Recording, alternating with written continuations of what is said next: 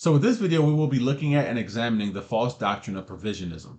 And this is a relatively new doctrine and one that I believe was coined by false teacher Leighton Flowers. Now, I could be wrong about that, but I do believe Leighton was one of the first to openly write about and promote provisionism. So what is provisionism? Well, it's basically a view that upholds all the points that make up Arminianism, with a few differing views on eternal security and justification. Now, a provisionist would probably tell you that they believe the word of God and they take it as truth, but they don't. Okay, and this is why men like Leighton Flowers constantly are seeking to create new doctrines to change biblical truth to fit their own heretical agenda. That's the point with this. Okay, this is why they do that. Now, on this channel, we should all be in agreement that Arminianism is false, because it is. But much like the doctrines of grace in regards to the tulip, provisionism also has an acrostic, and it's called Provide, the 7 points of Provide. And this is what they are. Point 1, people sin. Point 2, responsible. Point 3, open door. Point 4, vicarious atonement. Point 5, illuminating grace. Point 6, destroyed. Point 7, eternal security. Now, out of these 7 points, 3 of the points are just flat out unbiblical. And those 3 points are point 2, responsible. Point 5, illuminating grace instead of irresistible grace. And the illuminating concept is widely held by the Catholic Church. And then we have point 6, which is destroyed. But even with the remaining points that are biblical, if you read into their interpretations of those points, they even take those points out of context, okay? So really the whole thing is a mess. And it's nothing more than a means by which wicked sinners can change the word of God to fit their own desires and agendas. That's why they do these things. Now, I'm not saying that there aren't and there won't be men of God who come out with new doctrines that are biblical, but Leighton Flowers here with provisionism, it's all wrong, and it has an agenda. Get down a little further.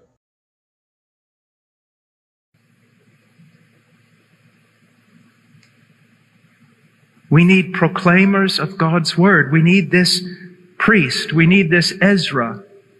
This is what we need. Now, and I'm going to go on a bit. This is a big subject, but I'm going to try to move fast. The command to make disciples. This is from a work I'm working on. The command to make disciples through teaching proves that Christianity is a truth religion, and the Great Commission is a doctrinal endeavor. However, one glance at world missions today will demonstrate that doctrine is not a high priority, and for this reason, our missionary activity has become something of a contradiction, even an absurdity. Let me give you a few of the most glaring examples, and I've written these down. First, it has become popular opinion that Christians should lay aside their doctrine and unite around their common faith in Christ.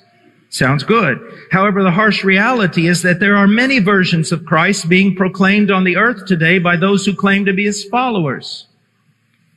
How can we distinguish the true Christ from the multitude of false Christs except through a careful study of the Scriptures and a faithful application of its doctrine? Are we to preach a Christ to the nations who is so general or vague that we fill the world and the church with countless contradictory opinions regarding his person and work? Unity cannot logically be founded upon our common confession of an undefined Christ and our contrary and contradictory opinions of him. Second, it is often stated that Christians should lay aside their theology and unite around the common cause of the Great Commission. However, the Great Commission is primarily a theological endeavor. To lay aside theology in order to advance a theological endeavor is logical suicide and self-destructive.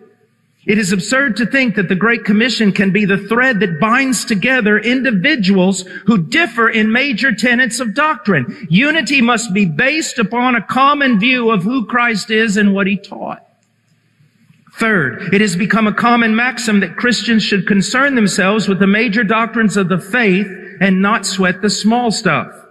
The famous quotation attributed to Augustine reflects this wisdom. In essentials, unity. In doubtful matters, liberty. In all things, charity.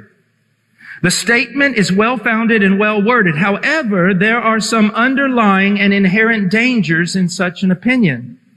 One of the most serious has to do with the current trend in Christianity, which increasingly, listen to me, increasingly depreciates the importance of absolutes.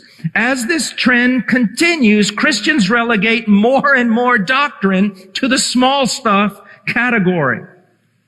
Doctrines that were previously held to be absolute essentials are no longer considered worthy of arguing about.